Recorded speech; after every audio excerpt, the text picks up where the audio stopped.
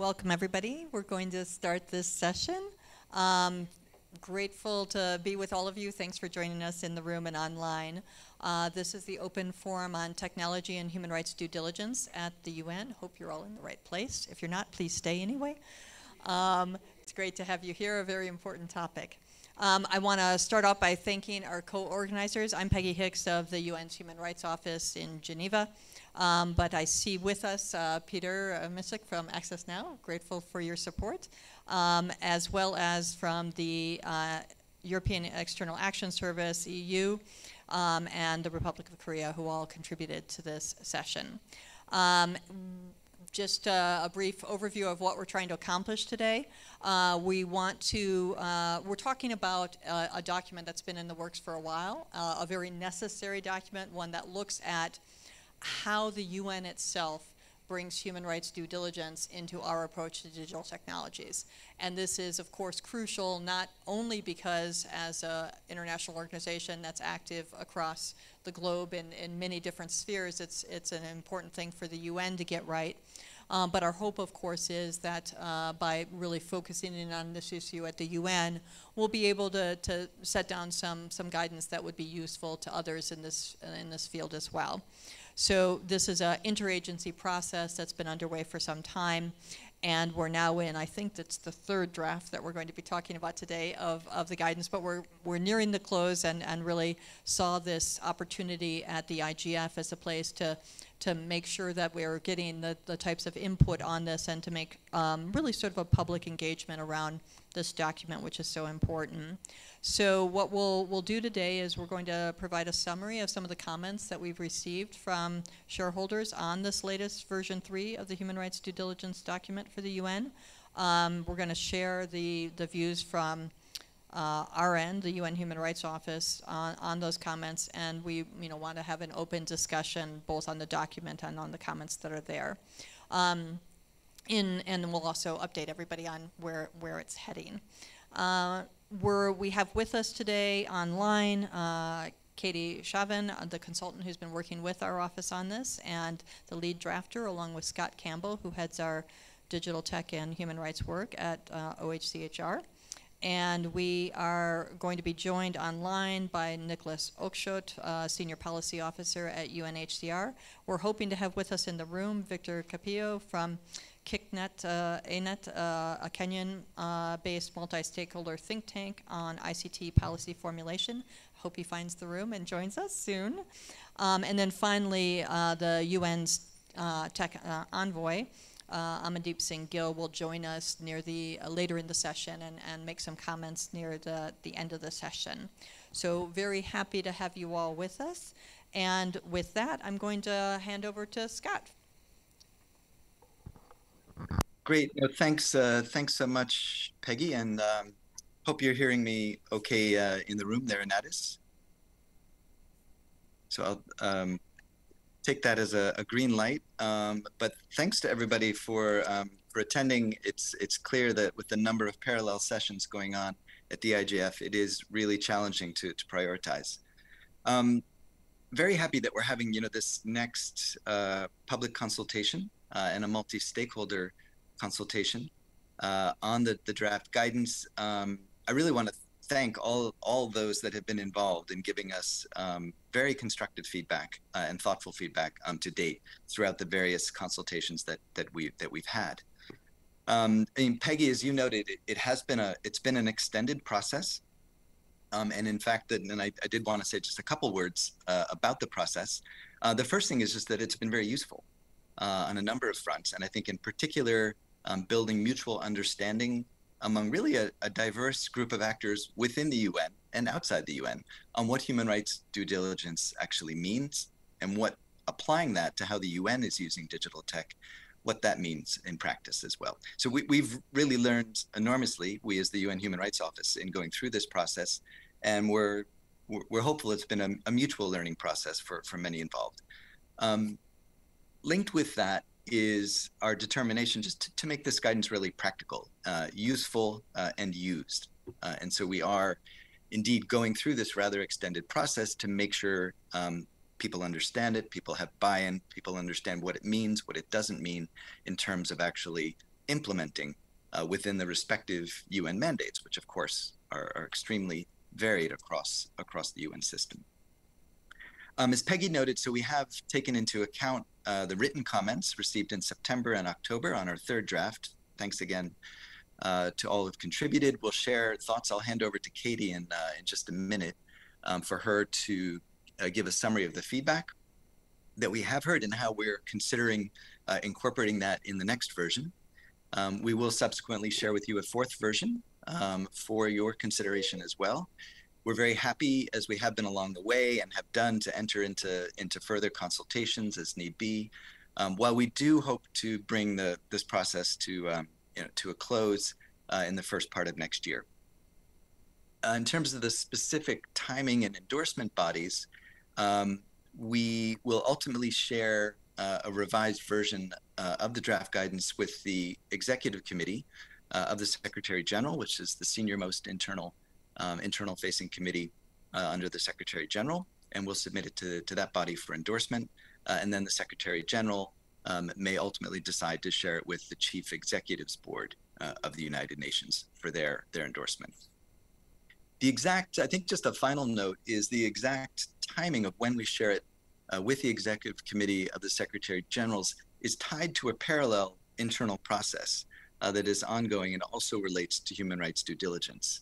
And in short, this is a process whereby the Secretariat is looking at the existing human rights due diligence policy, which applies more narrowly to UN support to non-UN security forces, something that has been in implementation phase for over a decade now. And that process is currently under review to see how that policy might be expanded more broadly across the UN. So our process, of course, which looks at more specific guidance on human rights due diligence in the UN's use of technology, will essentially build on that broader policy that will hopefully be forthcoming after a meeting of the executive committee in the first quarter of next year. But we are just to assure people, and this is a question that has come up, that the development of this guidance and the development of that broader policy are very much aligned, both in substance and in timing. And just maybe a last note, we do envision once the guidance has been endorsed, we do envision an extensive rollout process and guiding UN agencies, programs and funds, UN country teams and entities in the field on how exactly the guidance can be implemented, doing webinars, developing tools and resources to facilitate the implementation. So Peggy, with that, I'll hand it back to you and look forward to the discussion. Thanks very much, Scott. That's a great overview of where we've been and where we're headed. And now we're going to turn directly to Katie, there with you, for an overview of the feedback received and how we're incorporating those comments so far, and of the document itself in a general sense, one hopes. Over to you, Katie. Thank you very much, Peggy. It's great to be here today and have an opportunity to share some observations about the feedback we've received on the second draft of the third draft of the due diligence guidance. As Scott mentioned, I'm supporting this project as a consultant to the UN Human Rights Office, and very briefly, to just give you some context regarding my perspective in analysing what we've been hearing from those who've reviewed the guidance. I'm a business and human rights specialist. I've been immersed in this field for nearly 15 years, initially as a lawyer providing pro bono support to John Ruggie and his team as they developed the UN Guiding Principles on Business and Human Rights. But for the past 10 years, I've worked primarily with business practitioners supporting practical peer learning on how to implement human rights due diligence in complex organisations. Before I dive into the feedback that we received on the third draft, I want to provide just a little bit of information about kind of what the guidance looks like for those who aren't familiar with it. Very briefly, it's a 17-page document that includes an introduction that provides high-level information about the guidance, including why it has been developed, who it's for, and how to use it. It then introduces human rights due diligence for digital technology use, what that is, and why UN entities should do it. The main substance of the guidance is then set out in a more detailed third section that addresses practical approaches to implementing human rights due diligence for digital technology use, including embedding human rights due diligence across an organisation, steps to identify and assess impacts, the action that should be taken where potential or actual human rights impacts are identified, and then processes to track progress and effectiveness, as well as to communicate about the organisation's approach. The guidance then concludes with a frequently asked questions section that anticipates and addresses some common questions about the guidance, picking up really on some of the questions that we're getting through this review process. And it also provides links to further resources that may be helpful to UN entities as they embark on implementing it. Turning to the feedback that we received comments from 15 stakeholders on this third draft, mainly from within the UN system, but also from other stakeholder groups. I think it's probably fair to say that we received less feedback on this draft than the previous one, and that we saw generally positive reactions to the direction the guidance is currently heading in. I think it's also important to emphasise that the feedback was incredibly constructive, thoughtful, and welcome, and has been hugely helpful as we start work on the fourth draft. There are several substantive areas of feedback that I'd like to share with you today. As you might imagine, we received a wide range of comments, but I want to really highlight and focus in on the key things. Firstly, and to begin on a positive note, a number of stakeholders welcomed the direction that the draft is now taking, and really emphasise that it's helpful that the draft itself emphasises the iterative nature of human rights due diligence and the need for approaches to human rights due diligence to be tailored to the context of each UN entity and the flexibility they have to design a process that works for them, and also the sort of plainness and accessibility of the language in reducing kind of barriers to engaging with the content in the guidance. We heard that this helped take a lot of the anxiety out of discussions internally within different entities, and really helped focus minds on what operationalizing it might look like instead.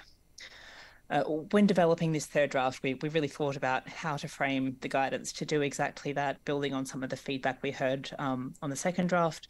So it was really positive to hear that, for the most part, that approach resonated with those who reviewed it. Secondly, structure. A number of reviewers commented that some of the introductory material felt quite repetitive, and that some key concepts included in the body of the guidance would have been much more helpful earlier on. So, for example, we received a lot of comments in the earlier sections of the guidance that highlighted questions or confusion about the expected scope of entities' human rights due diligence for digital technology use, which was addressed later in the document in a box that sets out ways an entity can be involved in human rights impacts and the action that it should take. That feedback's been very helpful, and we're now looking at some changes to the structure that we can make to ensure that that kind of key information about the human rights implications of digital technology use, the scope of human rights due diligence, come much earlier on. And also that we communicate very, very clearly that the guidance encompasses the full life cycle of digital technology use, starting with conception and design. We're also working on some options to streamline some of that introductory content and help people get into the meat of the guidance faster. Thirdly, we received a lot of feedback on the second draft about the need to better align the guidance on prioritisation with the approach taken in the UN's existing human rights due diligence policy, which focuses on grave violations. And the feedback there was directed to ensuring some consistency with existing policies and this guidance. In the third draft, we sought to build on that feedback and include guidance on prioritisation that both focuses on severity and aligns with international standards like the UNGPs, but also incorporates a minimum threshold focused on grave violations to align with existing policies.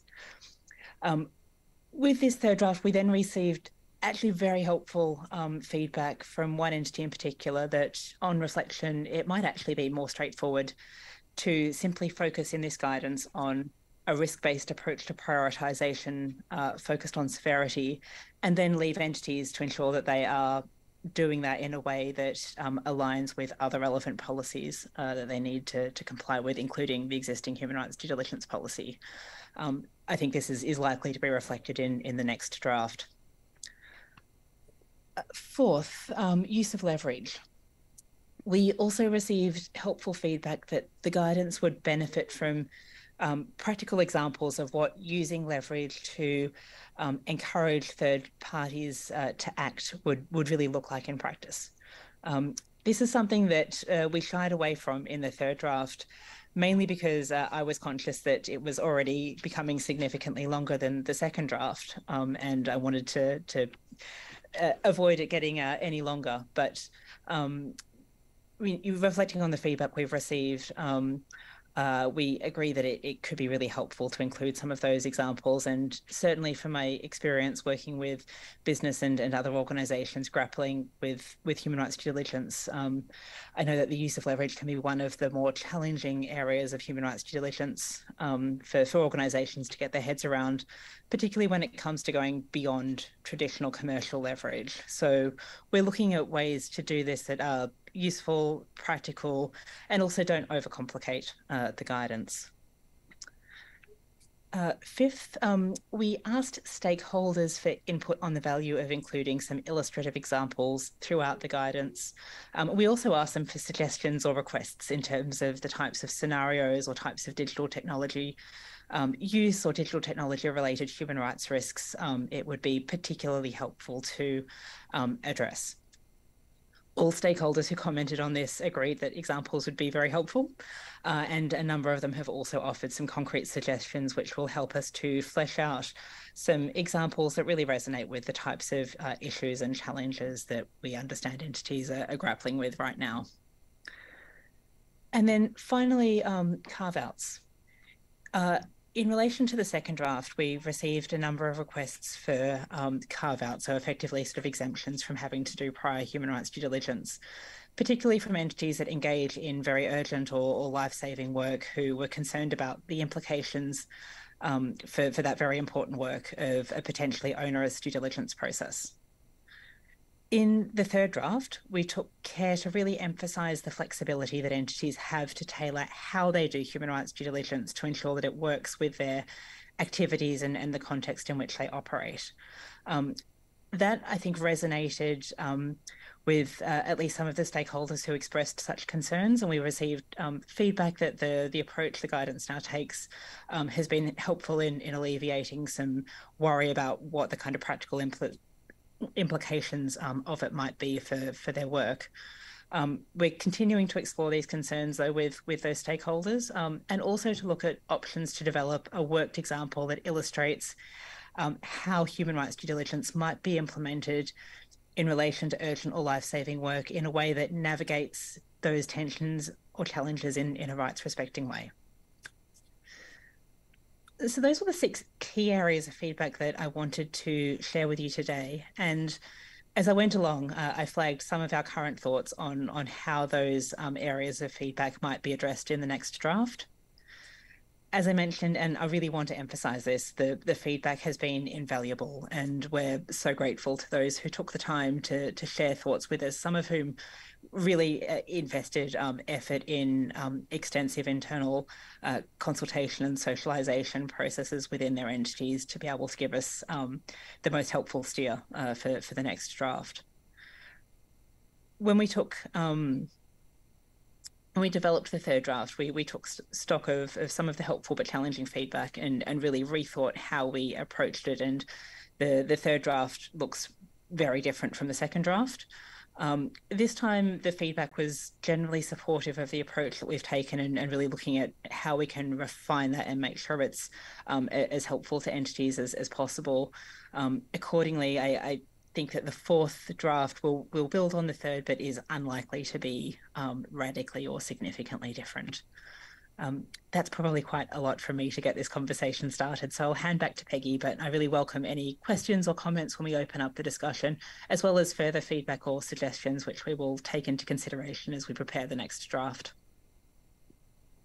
Great, thanks very much, Katie. And I guess it's a good moment for me to also very much thank Katie, whose services and work on this have been invaluable. And as you can, I'm sure, hear from her comments, has approached it with a wealth of expertise and experience, and most, even potentially more importantly, an attitude of problem solving and trying to really listen and incorporate the valuable feedback that we've gotten. So thanks very much, Katie and Scott, for all your work on this. So as said, we wanted to have a couple of general comments going forward and then open it up for questions and comments from all of you. I'm very grateful that I've been joined by Victor now and really looking forward to his work. As I said earlier, he works at KicToNet. Is that, I'm saying it correctly? Great. A multi-stakeholder think tank for ICT policy formulation, and really welcome your thoughts on this initiative, Victor. Maybe. Yes, thank you very much for the opportunity, and I want to thank the team that has worked on the document and the drafts so far to incorporate the views of stakeholders. I believe it's very important that institutions such as the UN is starting to take action. We have been focusing a lot on companies, but we hadn't started looking inside to see what more could be done from the single largest human rights institution. That is important to start leading by example. Just in terms of quick response to some comments to the draft, I think so far it has made very good progress from what has been said. I think from some issues just for me is, one is how can we implement in terms of engagement with suppliers, because I think procurement is the number one biggest area. That's where we start and that's how we engage. Is it possible to have stronger requirements of suppliers in terms of demonstrating their human rights compliance, in terms of whether they are sending the reports and things like that as part of the process. How can we put in place measures to look at how to assess the unintended consequences and effects of technology? Sometimes in the assessment we might have been thinking this way, but these things change or circumstances change that create impact that were not intended. And also just from the continent, are we also looking at how the technology impacts the groups at risk, who are already at risk? So perhaps the guidance could elaborate a bit more. The special groups, if you're looking at refugees, children, those are specific special categories of groups who are adversely affected, that perhaps it would be useful to have some more consideration. And then we have the aspect of reporting. How can we elaborate more on the communication aspect? Because as civil society, we'd like to engage and see how the UN is implementing the measures, but how, what measures could be put in place to require the various agencies to collect data, statistics, and provide information on even the types of technology that they're adopting, the suppliers that they're engaging with, and so that we can also track. We can't, monitor the progress at the UN if we don't know what they're using and how they're using it. So perhaps an elaboration more on that would also be useful. And I think the aspect on preparation, I know it had just been mentioned that there's going to be a series of webinars and things like that, perhaps also within the guidance to help the various agencies also to start taking measures to prepare by, as a first process, to educate their teams on why this is important and why it's important to do it over and above the document. And I think lastly is that we know that there are various types of technologies that are already in use. Perhaps an elaboration on which technologies are these, that perhaps the institutions will start thinking about them more clearly, about how we are using artificial intelligence, biometrics, and so on and so forth. Perhaps more elaboration on the the dangers that these technologies pose. Thank you.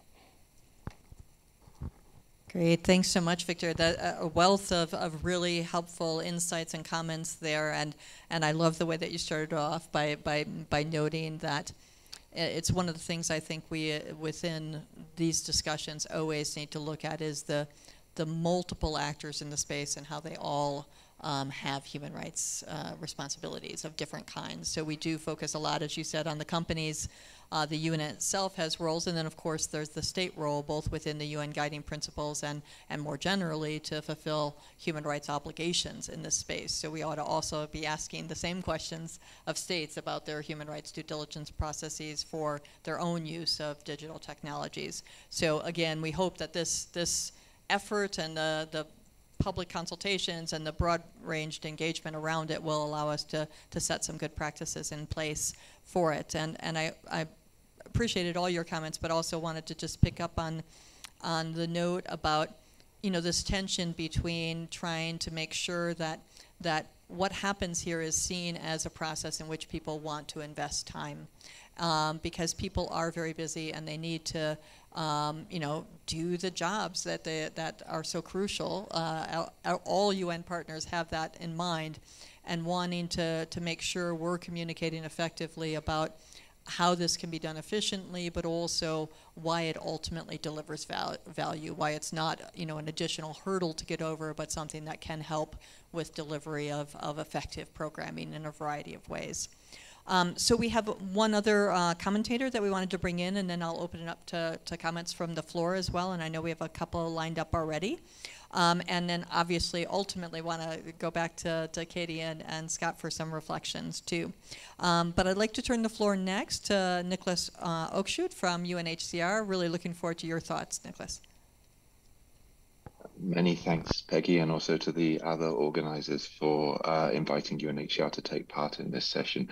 I'd like to start by saying how greatly appreciated the thought and care that's gone into the consultations in developing the guidance thus far is from our side, and we welcome the careful consideration that's been given to our comments.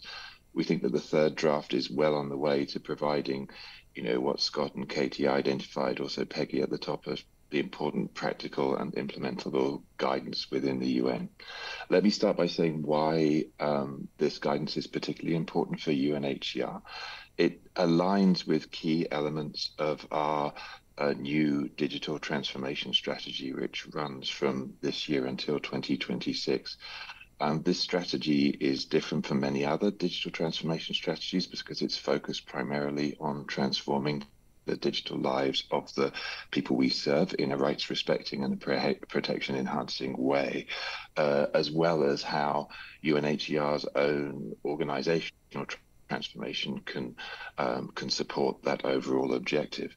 The strategy contains important commitments on ethics, what we're terming digital protection, and strengthening digital mechanisms for our own accountability to affected populations.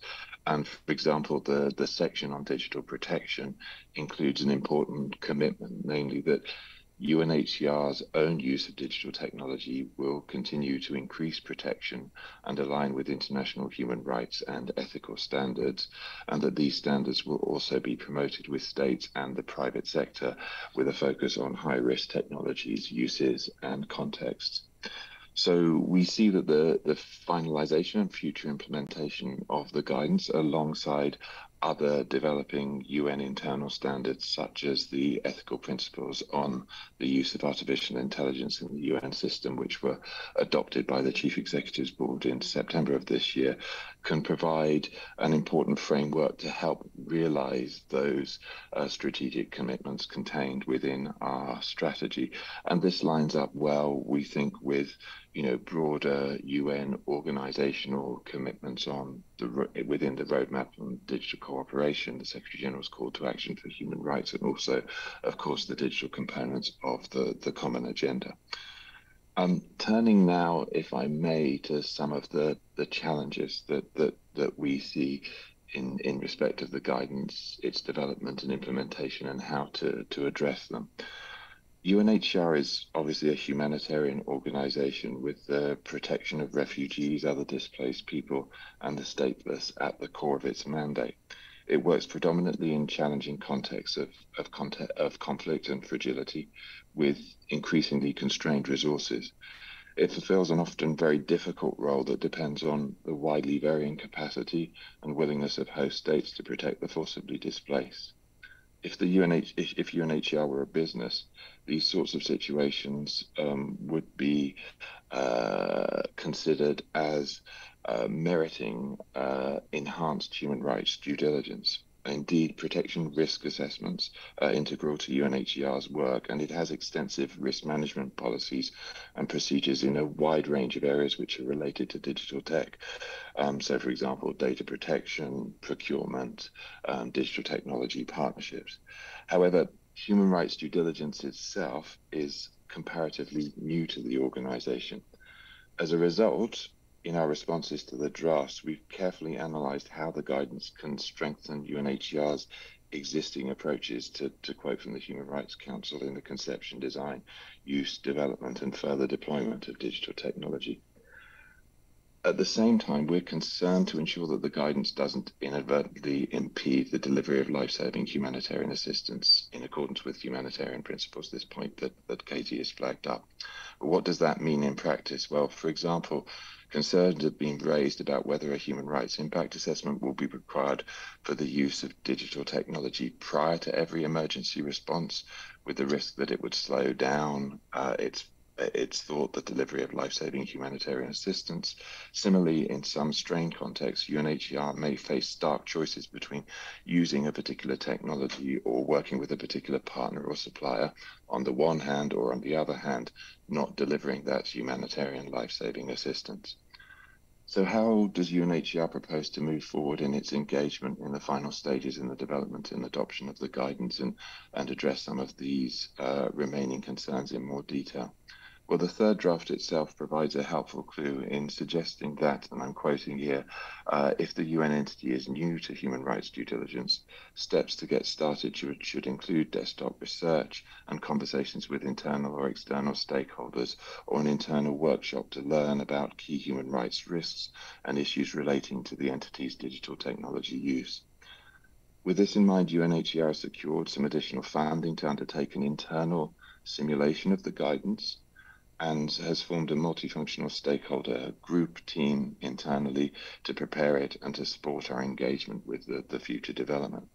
To learn from the private sector, we're grateful to have secured the expert support for the simulation from human rights due diligence experts at the Responsible Business team in DLA Piper, a multinational law firm. This is part of a much wider partnership between UNHCR and DLA Piper over the next 3 years that was launched on World Refugee Day this year, which includes extensive pro bono commitment and funding for Refugee Environmental Protection Fund. In addition, we're looking to other UN experts on human rights due diligence to see if they can support this simulation of the implementation of the guidance. We hope that by looking at case studies in the challenging context in which UNHCR often works, to build our own capacity, provide recommendations on some of the difficult questions that I flagged up already, and also to think about how we can best bring the communities we serve into the future implementation of the guidance. That's another key principle that's contained within our digital transformation strategy. One final thought in closing is that I very much echo the thoughts of Katie and Scott, that the process of the development of the guidance has been very helpful to UNHCR, because it's allowed us as an entity to think through how human rights due diligence and in relation to digital technology can help us to meet our strategic goals and strengthen our own risk management processes. And I think that although we're at the start of this process, we very much welcome the opportunity that the guidance development has given to build momentum in this area. So thank you very much, and look forward to the further conversations and discussion. Over back to the room in Addis. Great. Thank you so much, Nicholas. It's just really encouraging to hear from UNHCR on this, both in terms of the foundation you're starting from, in terms of the digital transformation strategy that you have in place, and the provisions within it that already reflect some of these needs, and the work already ongoing with protection, risk assessments, and other tools, but then how this process can deepen and engage across the broader range of human rights issues, and use human rights due diligence as a useful tool. And you know, in particular, the effort that you've gone through to put in place this simulation, I think is really very exciting, and I'm looking forward to hearing how that works and what comes out of it going forward. But I do think, as Katie stressed at the outset, the extent to which this is a process, not an endpoint, and that whatever we do in human rights due diligence is an iterative approach that, you know, we will always need to refine based on what we learn from how it's working, from the involvement of different groups and engagement. And so really looking to all entities to play a role, but recognizing that will vary in different ways over time. So, so with that, I'd love to turn to all of you listening as part of this conversation, and gather some more comments and thoughts on the conversation that we've had so far. And I have notes that we have two people in the room, I hope, who are happy to come in at the outset. I'd like to turn first to Susan Mwape from Common Cause Zambia. If she's here and will take the floor, please. And the microphone's coming from the back there for you, Susan. Thank you. Thank you very much, Peggy. And closer to me? Is this better? Okay.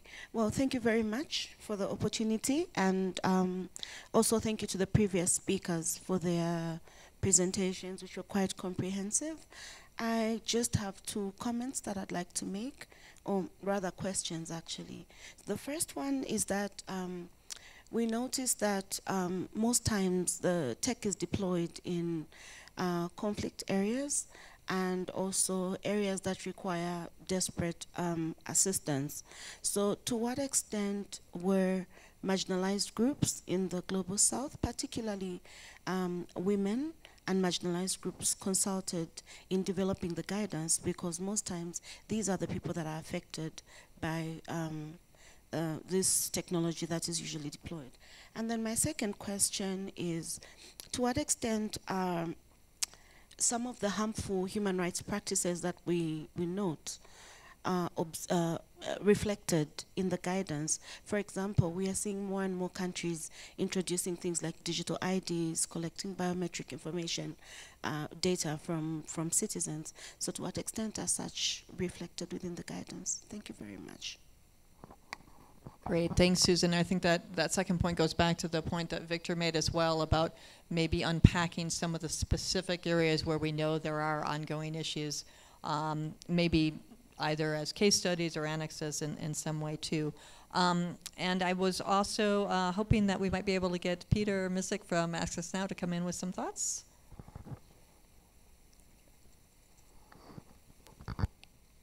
Thank you. Yeah, we're really excited about this guidance, and thanks to OHCHR for inviting us to participate throughout this process. I think civil society is really a key stakeholder, and often are going to be suffering the brunt of whether it's reprisals or misuse of technologies.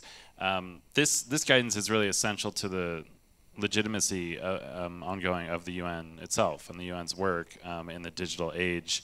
I think the best time to plant this seed was probably at least 10 years ago. The second best time is today. But honestly, we needed this 20 years ago. Some of these policies, especially around the use of biometrics, have been in place since the early 2000s, and that's coming from the top, from the Security Council. And the harms are, have been compounding since then of where vulnerable and marginalized communities especially are forced, without any meaningful legal basis, whether it's consent or otherwise, to submit really sensitive information, often to third parties and vendors, and that gets misused and reprocessed and used against them for literally decades. And so, this guidance is too late, but we're trying to make sure that it's not too little. This will need an ecosystem to thrive, and to use that tree analogy, these roots need to be interlocking. This can't be standing alone, and suffering the winds. And linking to other processes, many of which have been mentioned, BTech studies around business models. Is that going to be played out and expressed, in the guidance or in some of the examples? Looking at data protection compliance regimes, I know ICRC developed a really extensive regime for itself, but also, procurement and screening processes, as Victor said, both at the UN and in member states. What are best practices, existing in screenings? And then, there is mandatory human rights due diligence coming. The EU is about to pass some rules. How is this going to reflect, and really, is this going to raise the standard, or is this a floor for what we expect from UN agencies? And then finally, to wrap the tree analogy, this will need nourishment, and that's where civil society needs to come in. I was a little bit, dismayed not to hear much from HCR about the role of civil society and non-governmental organizations in informing their guidance, and this multi-stakeholder functional team sounds fairly internal, but from what we've seen, including the use of iris scanning technology on refugees seeking assistance in Jordan, by HCR and some of their private vendors, they're not keeping up with the developing norms around the application of human rights to new technologies, and we would say that listening to civil society is essential in order to ensure that, and we agree, these norms are developing.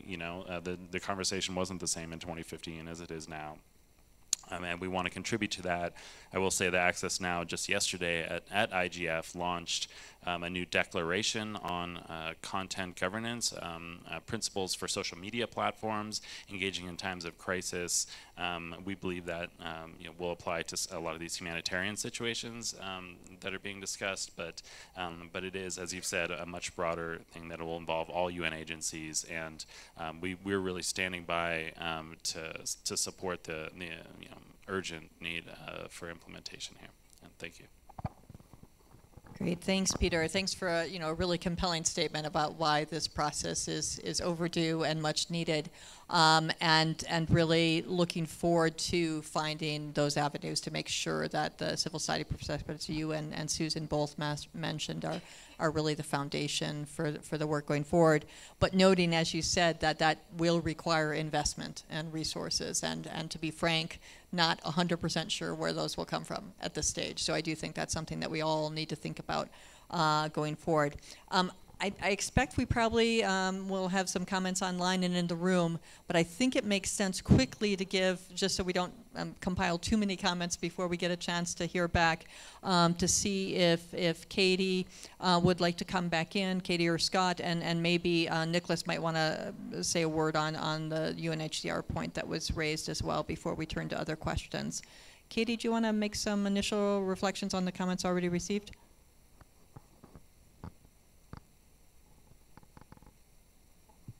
Thank you very much, Peggy. And sorry, we've got some microphone issues at our end. Thank you very much, and thank you to everyone who's made comments and asked questions. This has already been very helpful as we start to think about the next draft. To address just a few of them, a number of the questions and comments got to the need to get really clear on, for example, how UN entities can implement this guidance in relation to their engagement with suppliers, which we know from the experience of business and others is complicated and takes time and a lot of learning by doing, as well as to get into a lot of the detail around the risks, the types of human rights risks associated with digital technology use and the ways in which that can affect groups who are already at risk of vulnerability and marginalisation. These are things that we've been thinking about quite a lot and we'll continue to think about as we shape the next guidance. One of the things that we're conscious of is, and I think the last speaker put it very nicely when he talked about an ecosystem to thrive for this guidance, is that in order for it to be navigable and manageable, it can't do everything for everyone because it would become incredibly long. And so what we're looking at is what's already in place within the UN system or externally that we can leverage. For example, there are some wonderful resources already available that get into the human rights impacts of various types of digital technology use. So rather than bringing all of that detail into this guidance, we're looking at ways that we can connect users of the guidance to that material that's available elsewhere, whilst providing some illustrative examples that help users to visualize what it might look like. Similarly, we're thinking about the extent to which we can give very concrete guidance and support to entities that are looking at those more challenging areas, such as engagement with suppliers and the broader digital technology value chain, and how we can also flag that need to learn by doing, to work in collaboration with other organizations, and to recognize that for a lot of these challenges, there isn't a one-size-fits-all approach. We can provide a high level that will be applicable across different UN entities, but a certain amount of the work and the thinking will also need to be bespoke. So trying to find ways in which we can help people navigate that without overwhelming them, but also really leveraging in smart ways what's already out there, but also the material that the OHCHR then hopes to be able to develop to supplement this guidance and provide further support. I'm just looking at my list of questions to see if there was anything else that it's helpful for me to elaborate on right now. I think perhaps the other piece would be reporting and communication. We heard, apologies for the background noise. I have a small person with me who's increasingly impatient. We received a number of comments actually about the reporting and communication piece and the need to be a little bit more explicit about that, and also to help entities think through what is appropriate in terms of their role as distinct from businesses or other types of organizations in providing that transparency. One of the things I think we're going to be very clear about in the next version of the guidance is that formal reporting isn't necessarily required. There are lots of different ways that you can communicate and engage externally with stakeholders, and we really want to encourage entities to explore what might be the most appropriate form of communication in what types of circumstances. But I think also there's a real need for us to think about the feedback we've gotten about the importance of transparency for entities within the UN system and what the guidance needs to say about that. I might leave my comments there. Thank you, Peggy. Thanks, Katie. No, I appreciate those, but I do want to give people in the room a chance too. But Nicholas, I promised you a 30-second intervention just because Peter had name-checked you all on one issue. Would you like to come in on that? Sure. Thanks for the opportunity, Peggy. And Peter, really just, and also Susan, just 2 points in response. I think, yes, well noted the role of civil society in enabling UNHCR to effectively implement the guidance when it's adopted. So I can look to try and put that onto our internal simulation agenda. I think as we've been expressing, this is a process, and we need to ensure that there are appropriate levels of consensus and comfort within the organization, and understanding of how we'll progress. So that's something that we can look to think about, and perhaps we can talk about separately. And then on the data, the processing of personal data, collection of personal data, particularly sensitive personal data, I think that, yes, this is something that is covered by existing policies in respect of the personal data of the people we serve that UNHCR has. I think that human rights due diligence and this guidance is relevant to that. We are taking extensive measures to consult more with the people we serve about these sorts of issues. In the digital transformation strategy, we did an extensive multi-country really quite varied stakeholder consultation about what digital services the people we serve want us to provide them in the future. In short, they want us to provide more. And so we want to see how we can use that sort of user experience research approach to really bring the people we serve into the co-design of the systems that we'll develop moving forward. So perhaps that's an area we can also discuss in the future. Thanks a lot, Peggy, and back to you. Great. Thanks very much, Nicholas. So we're rapidly running out of time, and we're very fortunate to have been joined by the UN Tech Envoy, Amandeep Singh Gill. We're going to take a couple more comments and then come back to you, Amandeep, if that's all right. We have several people in the room and online. We have about 5 minutes for additional comments. So if everybody can keep them to 1 minute, and we'll try to get at least 5 of you in. I saw a hand in the back there. Please. Hello, hi, thank you so much for a very interesting presentation about the work that you're doing around the due diligence guidance on tech. I'm Catherine, I'm from the Danish Institute for Human Rights. I work as the Responsible Value Chains Program Manager and also work within the area of human rights and business and technology. I have a few comments. I'll try and keep it as brief as possible. So first of all, to Katie Shavin, and hello Katie, we know each other from the past, but just great to hear that you're stating that you're looking at already existing tools and resources for human rights impact assessment, risk identification, etc. within the area of tech and how they could be applied by UN entities. We have done a lot of work in that area and happy to also discuss afterwards how we might be able to apply some of the work that we've been working on also together with partners.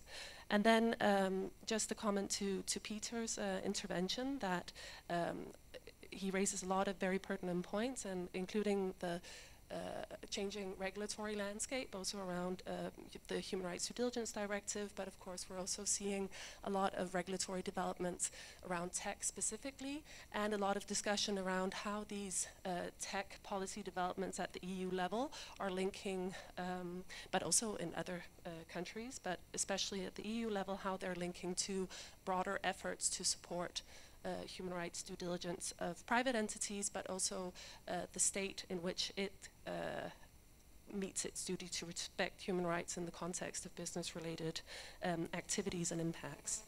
And then I just wanted to mention also when it comes to kind of understanding the ecosystem and different roles and responsibilities of various actors within the digital ecosystem, the Danish Institute for Human Rights together with the Global Network Initiative, BSR and BTech have also been working on developing an outline of the digital ecosystem under the Tech for Democracy Initiative Action Coalition on Responsible Technology, and hopefully that could also provide an inspiration and overview of the different actors, roles and responsibilities that could also help inform this guidance. Great. And then finally, yes, just that's a small 4 thing. points now. Yeah, just finally a small point around stakeholder engagement, and one of the key stakeholders, and I'm here also joined here today by my sister NHRIs from different countries, and we also have a Digital Rights Alliance of National Human Rights Institutions. So national human rights institutions, of course, also centrally placed to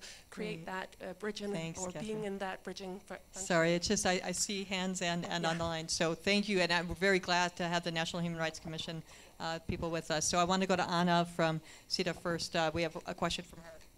Yeah, we have a question from Anna from CETA about how data collection and risks associated with data collection is included in the draft guidance. And also we had a question from Guy about whether the document is available publicly. And I see John there. Please, you want to come in? Yeah, I just, sorry, have a question also relating to the point that's raised by CETA. Just in terms of the guidance you're developing, how transparent will the decision-making be in terms of, will you be providing publicly information on, for example, how you arrive at decisions around software procurement? I'm thinking, for example, particularly in relation to personal data and privacy. Thanks. Thanks very much. I'm sorry to be so rushed. I'm sure there are other comments, but I do want to give the Tech Envoy a chance to make some remarks. So over to you, Amandeep. Thank you.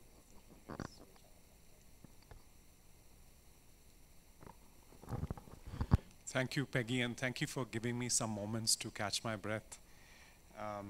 So I'm sorry I missed the initial part of the discussion, but I just wanted to underline our support for this very important effort.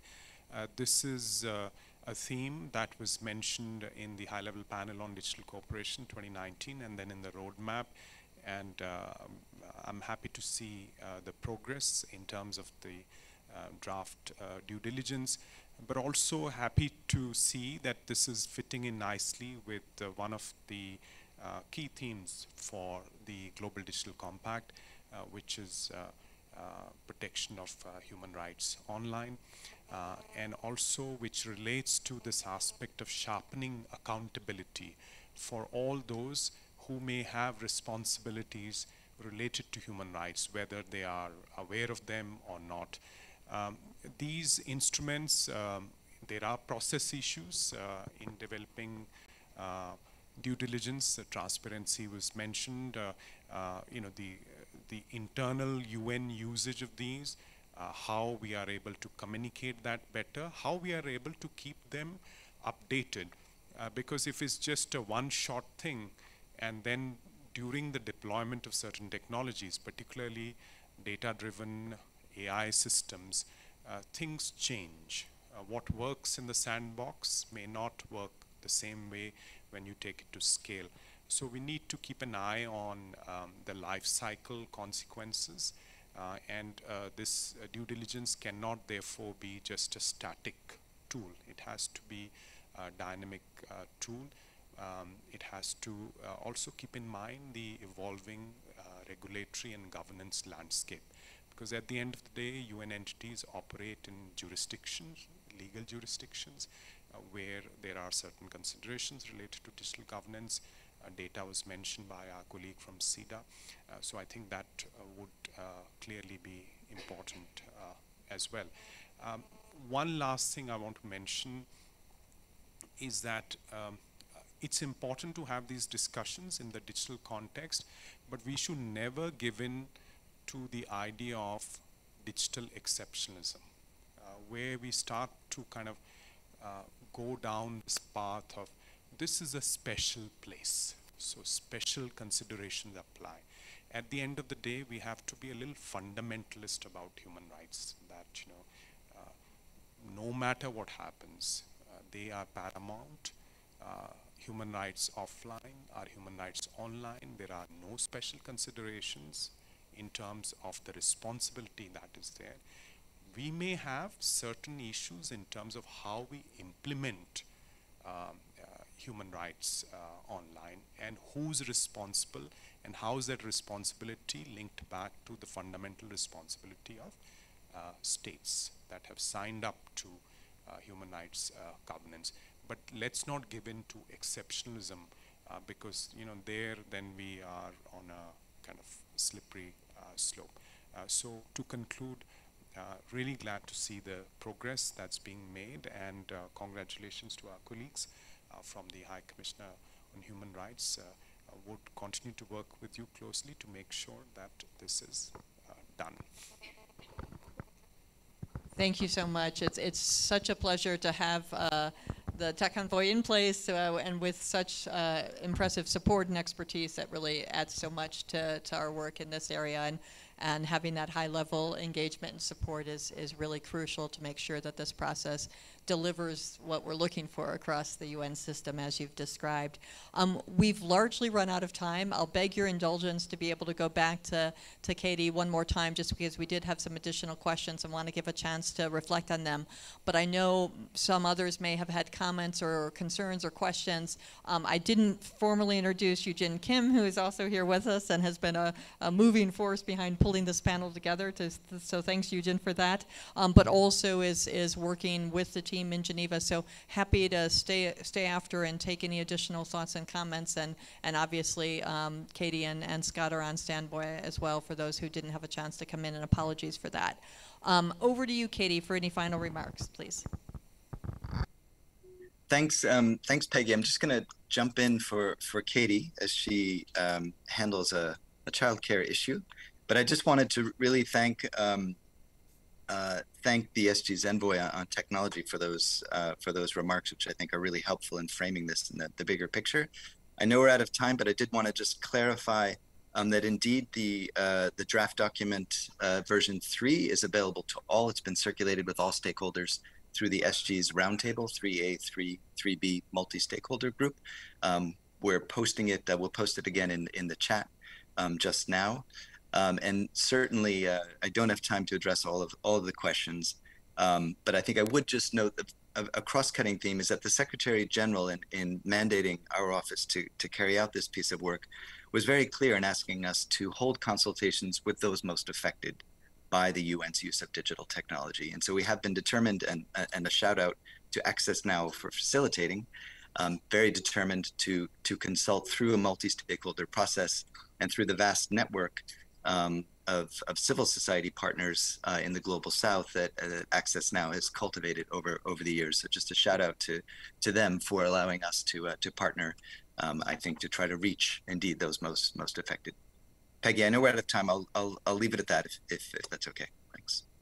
Great, and I realize we didn't have a chance to go in depth on some of the comments made, but obviously the door is open in terms of the ongoing conversation with the team, and I know you are all waiting with bated breath for that fourth draft, as I am as well. But obviously, as Scott outlined the timetable at the beginning, we're really hoping to see movement on this in the first part of 2023, and then taking in mind Peter's earlier comments about the need for this to be in place decades ago, really hoping that and taking in mind the Tech Envoy's comments about the fact that it will be a continual process of learning as we move forward on this as well.